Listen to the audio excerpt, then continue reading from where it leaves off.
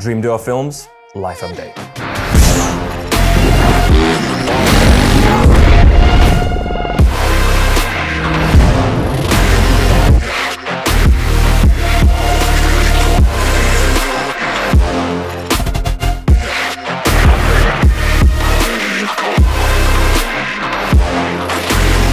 Alright, just kidding. So first of all, I'm sorry that we haven't really been posting much. I know, like, since we released Silence, I think we posted maybe 3 videos, which is just, you know, that's not us. And in this video, I just want to address that, you know, what has been going on in the past few months, basically in the whole 2022. So what projects have we worked on, what has changed, and you know, some of our future goals as well for the next year. So we're gonna break that all down so you guys know what the hell is going on with us, because we actually got to work on some seriously sick projects and we went to some sick places and whatnot. So actually a lot has happened behind the scenes, which you of course didn't get to see, and that is the reason for this little video. And before we start with this video, I just want to say that there's going to be one big announcement at the end of the video and you don't want to miss it. But okay, let's get back to the video. So at the start of 2022, we decided to go to Portugal together with Gunders and my girlfriend Katrina. So we just chilled there for a few weeks and we had to make this little video for this shoe company called A Leader. We actually made multiple videos for them before, like 4 or 5 videos. They've been a great brand to work with. And yeah, we just kind of walked around the city, explored it a bit and got some shots, so many shots of feet and stuff like that. And you know, nothing that interesting. Actually, when the Portugal trip was coming to an end, you know, we were having a good time and whatnot, but I suddenly received a call from my buddy Alex and he's like, bro, do you want to come to Maldives? I'm like, sure, yeah. First of all, I wasn't too excited about Maldives themselves that much because I always view this place as, you know, this type of place where all the white girls and white boys go, all the rich Russian daddies and stuff like that. And, you know, it's nothing but, you know, to just sit on a beach and do nothing and stuff like that. So I was kind of keeping my expectations low, but I was actually surprised of how much I enjoyed the Maldives. And the main reason Alex invited me to come to Maldives was actually because, you know, he's a buddy of mine and he's a skydiver. And there's this one company who came to Maldives and organized this big skydiving event where people jump out of planes and land on these beautiful islands. And I just needed to capture some of that, you know, him chilling there, him doing some jumps. Of course, I wasn't skydiving by then, but yeah, it was a good time. I met actually Jay Alvarez, which is also a friend of Alex by this point. I'm feeling super honored to have met him, and we actually shot a few clips with him as well, together with Alex. I got to film that guy. Yeah, it was a great trip overall, and I'd say my favorite part was just swimming in that blue ass water because, you know guys, I love freediving quite a lot, and the first jump I sent, I saw like 20 sharks in the first 10 minutes, which was actually a little dream of mine to swim with sharks in open waters, and I did that and it was fucking insane. So yeah, Maldives, just, you know, 7 days and stuff like that, and it was just a great time, and I actually really enjoyed just sitting there and doing nothing. Of course I was filming still, but you know, the parts where I wasn't, I actually really enjoyed just staying and existing there and just swimming around all day. When you're there, you really feel like the outside world doesn't exist, and I think it's a great place to reset your thinking, to kind of calm down a bit. It's not a place definitely where I would go I don't know, every year or stuff like that, but once in a while I think it's a great experience. Obviously it costs a shit ton of money, and of course I didn't pay it by myself, but yeah, huge opportunity. I loved it. After Maldives, we had to go to Dubai, like straight away from Maldives to Dubai to film, which is probably one of my biggest projects ever. It's the Krallo trading show. So Thomas Krallo, you've probably seen thousands of his ads by this point. He's also a friend of mine. I work with him quite a lot. My girlfriend actually introduced me to him because she did the website and logo design and stuff like that. So yeah, I was editing his YouTube videos by that point for like a year. Nothing that really interesting, it's just simple YouTube videos, nothing too crazy. Krallo Trading Show was a huge deal. So the basic concept was that Thomas did a giveaway on YouTube where he would select 5 lucky winners from all over the world to come to Dubai, experience all of this millionaire lifestyle with helicopters, fancy cars, restaurants, and fancy hotels and stuff like that.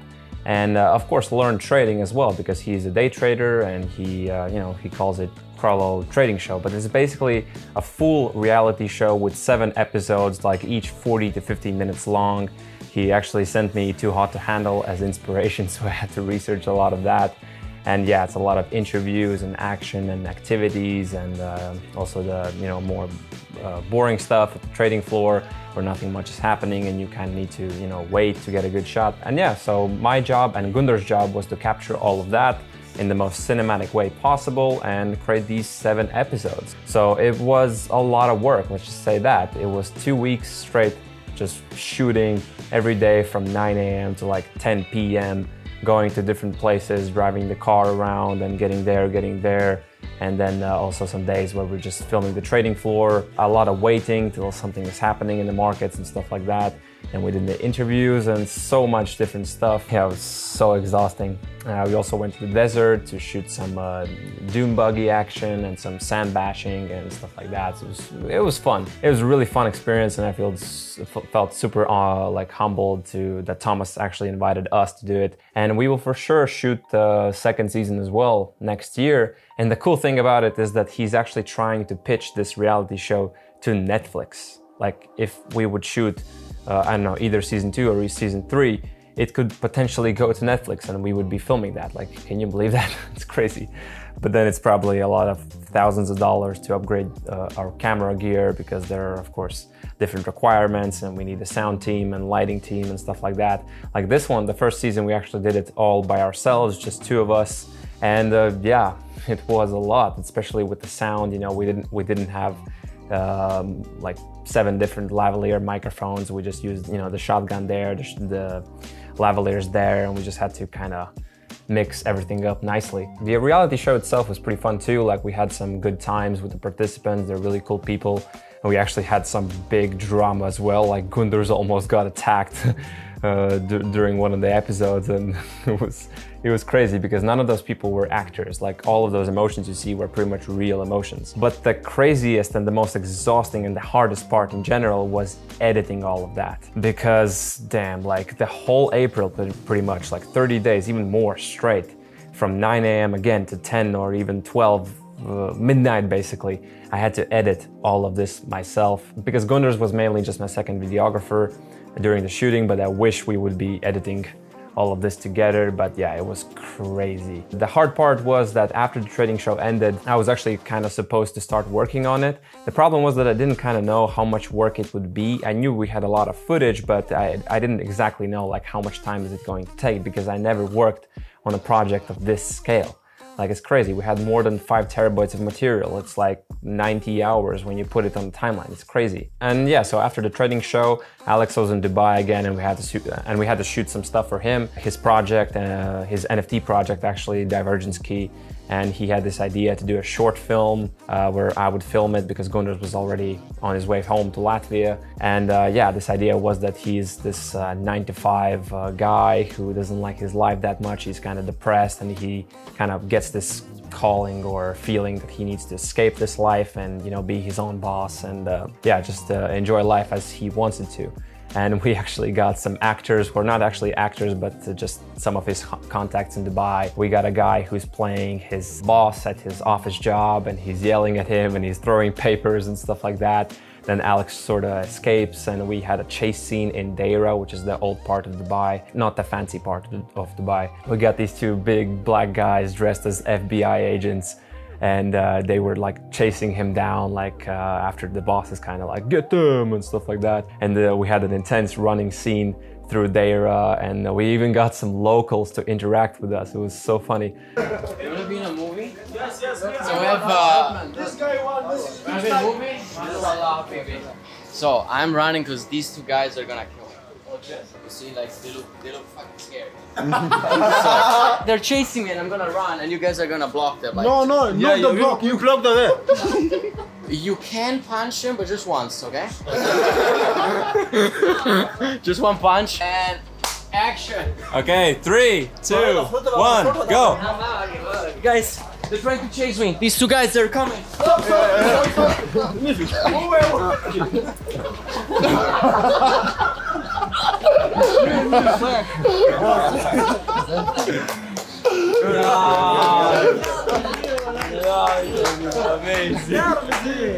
Thank you very much. Oh, that was great. We got it. Such a wholesome experience. I've never experienced that in my life, I think. It's just filming and smiling the whole time. It was so funny. Then we did some scenes with the dune buggies where he's running in the desert then and then stealing the dune buggy and going forward. And then we will have to shoot some of the remaining shots in a month or two. Yeah. Super interesting stuff. So after Dubai was done, it was a lot of work, and yeah, that's the pretty much the mistake I made, that I should have started cutting the reality show by then, at least just cutting the material, because it's so much material. So I kind of squeezed my editing time like almost by half, I'd say. So I had just a whole April to finish everything. The first episode was to come out at like April 3rd, and the next one week after that, and then every other week we had a new episode. So pretty much I had less than a week to finish each single episode of this reality show. And of course, you know, he wanted me to send the video 2 or 3 days before the deadline, so the marketing guys can inspect it, so we can make some changes, or maybe there's some fuck-ups in the rendering, something I didn't notice, because for sure there were some times where I just didn't notice some obvious things. I know there was this one half-a-second clip which is not color graded, or something I missed. I don't know how these things happen, but you know, they do. They sometimes do. You can never be too sure. So it's always good to take precautions, and that was a big lesson that I learned. Sometimes, you know, when you're working a week straight on one episode, you're just so exhausted because you're working literally all day. I'm not even kidding, like all day, every day. Then, you know, when you export that 15-minute episode, you kind of just quickly go through it and maybe miss some of the parts where you fucked up. So yeah, but one thing I really learned, one thing that I say it's kind of an achievement for me, is that I really learned to edit faster, like edit fast. Because imagine, I would never, like a year ago, I would never think, even by then, I would never think that I would finish a 50 or a 40-minute episode in like 4 days. That includes like cutting all the material, like sifting through the footage, finding the best clips.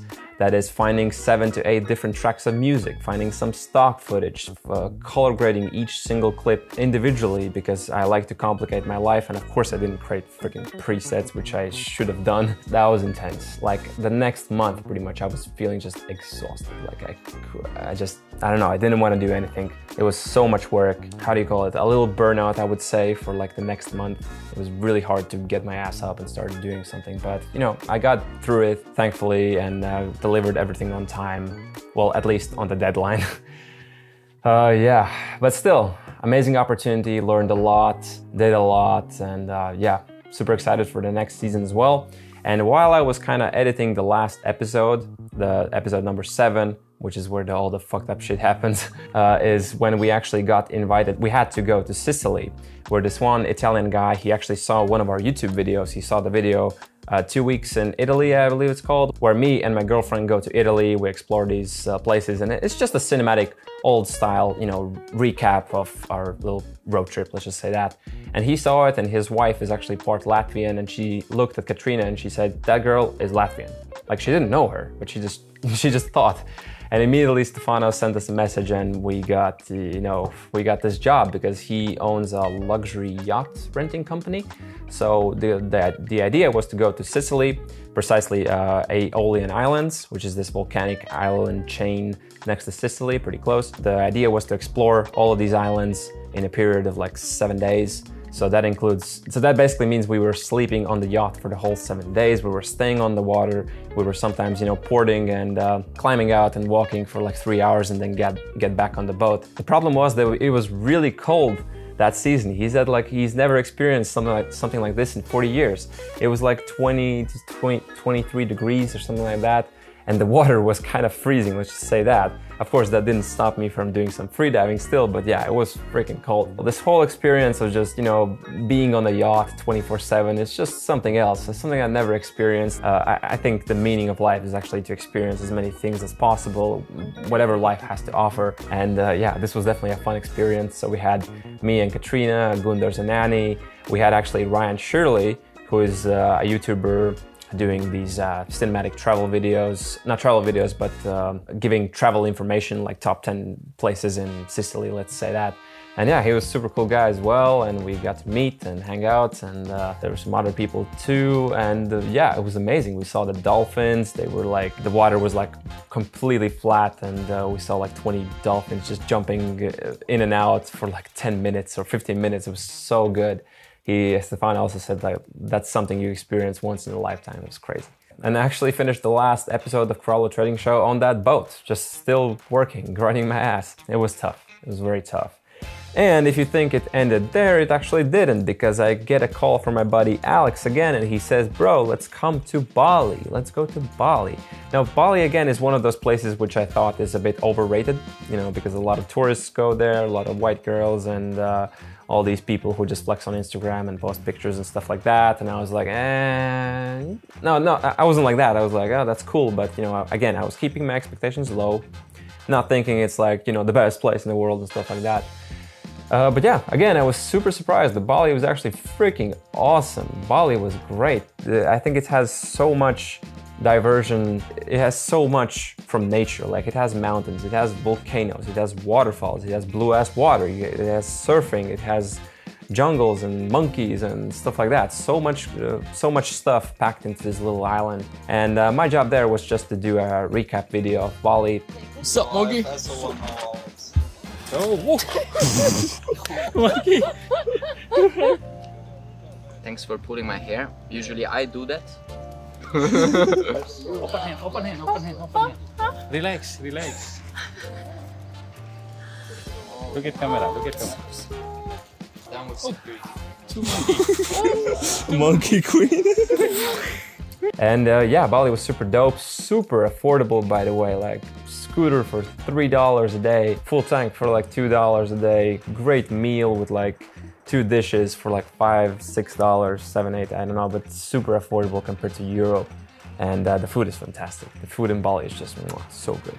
So yeah, we chilled there for a month, and we had like 10 days where it's just me and Katrina. So we just got our little, actually really cool looking villa with a pool in a rice terrace for like $30 a night. It's crazy. So much cool stuff. And yeah, then this travel streak finally came to an end, where we came back to Latvia and finally got some rest, and yeah, just chill there. And moving away from my filmmaking life a little bit, I actually, when we got back to Latvia, I started go to skydiving school. I always wanted to become a skydiver, and that's what I did this year, and I'm super fucking proud. I have like 20 jumps at the moment. That's like in the period of 1 month, basically. So intense training, like every weekend I go there, I skydive, and man, if you never tried skydiving, it's such a adrenaline rush that it kind of just resets your mind. And if you have like any problems, any anxiety and stuff like that, it's just such a good reset switch, especially when you're doing it on your own and you're just gliding the parachute, doing whatever you want and stuff like that. It's just amazing. Yeah! Hell yeah.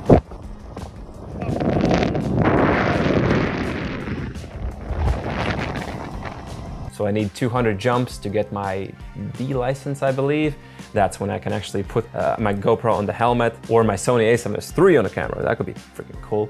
So yeah, I'm hoping to get my filmmaking into the air as well one day. This has just made me so happy in the recent month. It's insane. I really love it and love to be a part of this community, and just love doing something different. And hopefully my girlfriend would join me next year. Hopefully, fingers crossed. And during mid-July, we had one more project where it's, again, through the contact of Alex. Man, it's so important to just have good contact. Sometimes it's like you meet one guy, one person who is like your client, and you just, you know, you're in good terms, good relationship, and you just get so much more work, so much more opportunities, and I think it's so important to keep a long-lasting relationship with your clients, you know, not just one-timers and stuff like that. I think it's so cool. So yeah, we got a chance to film Affiliate World Barcelona, which is this marketer conference where Alex actually was speaking as well. Got to meet some cool people. Again, some of my Latvian friends were actually there. I didn't notice they were doing photos and stuff like that. And yeah, it was just 2 days of filming conference. Obviously, events and conferences, it's probably the most boring thing you can ever film, I think. But it was fun. It was fun. Never really explored Barcelona that much, and the video they wanted was kind of basic, I'd say. So it's nothing impressive. It's nothing I really want to show that much around, because you know it's there and it works, and but it's nothing like, you know, like silence. And then I got back, did some more skydiving, went to some places, just chilled a little bit. And then I received, actually my girlfriend received a call from Stefano, and they got to meet, they got a business meeting. And then I met later as well, so it's 3 of us. And he was actually, some years ago, he was riding his motorcycle in Dakar Rally. So he's like, guys, do you want to come and film Dakar Rally? Well, not Dakar Rally, it's actually called Africa Eco Race, but Dakar has moved to South America, I believe, which is not how it was 10 years ago. So Africa Eco Rally is actually the original Dakar Rally. It's like the original trail, pretty much. He wants us to come to Africa in October to film all of that. So Katrina will do social media stuff like TikToks, Instagram, Reels, stuff like that, and I will be doing YouTube videos. Okay, let me stop you here for a second. So this whole life update video was super delayed. I was already supposed to publish it a month ago, but it's basically because of the next announcement that I'm gonna tell you about in the next minute. But yeah, they hired us for the Africa Race project. We are back, obviously, and actually I already finished the first video for them. And if you want to check it out to see how we did, you can go on YouTube and type in Africa Eco Race and you can find the video there. I think it's pretty cool, and we got a ton of dope footage, and the whole experience, it was just a blast. And I'm gonna tell you more about it in an upcoming video. I'm planning to do like a little mini documentary about the whole thing, and it's gonna be great. So yeah, that's pretty much it. That's not it. Let's get back to the video. And yeah, meanwhile, Gunder's, I don't know every project he did this year, but he did a lot of commercial work, and I think he's actually progressed so freaking much. Like he has this new mindset now that he wants to take a big chunk of his budget that he has for this video, for this commercial, let's say, and he puts it back in the video, buying props, buying actors, buying makeups for the actors and locations and whatnot, and you can feel the money on the screen. Like, this guy is just insane. So one last announcement that I teased you with at the beginning, here it is.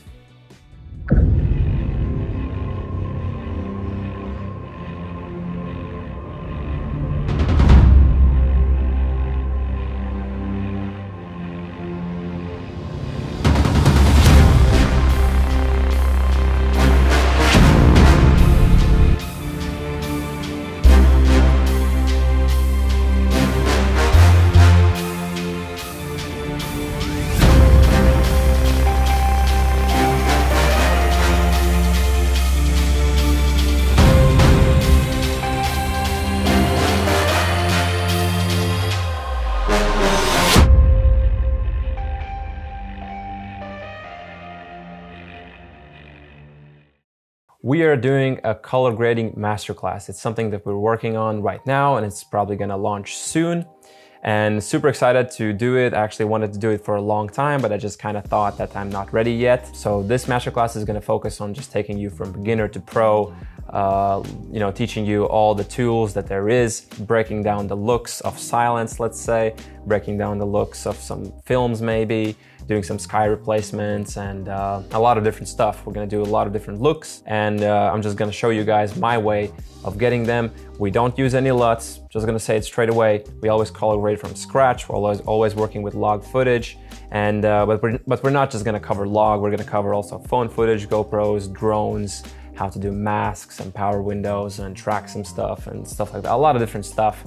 So if you like our work, if you like how we color grade, if you like how our footage looks, and I see a lot of you guys wanting us to do a tutorial for a long time. For those of you who are interested in this project, and you should be, because this is going to be just epic and it's going to be amazing. And I think for you, it's going to be an amazing investment as well. We're going to literally lay on the table everything that we have been learning for the past 5 to 6 years. So it's gonna be a huge shortcut for you guys, and I can't wait to give something back to the community as well. And I'm hoping you're as excited as I am. So if you are interested, guys, there's a link down below in the description where you can go and open up the newsletter page, and you just input your email and sign up. And those of you who will sign up will get a huge discount when the masterclass is finally live, when it has launched, and it's going to send you a reminder as well. So make sure to sign up. And if you guys have any recommendations, if you have some wishes of what you want us to teach you, or maybe some looks or some of our videos, which you really like how they look and just want to know how it's done, leave all of your recommendations, suggestions in the comments. Super excited to hear them. And yeah, that's pretty much it, guys. thank you so much for watching. And again, sorry for not posting that very much. And I hope we're gonna finish this masterclass and then get back on track and actually start posting more of our short films and passion projects and stuff like that. We actually have a lot of ideas by this point, and we will probably cook up something dope very soon. So yeah, thank you so much, and you know the drill. Peace out.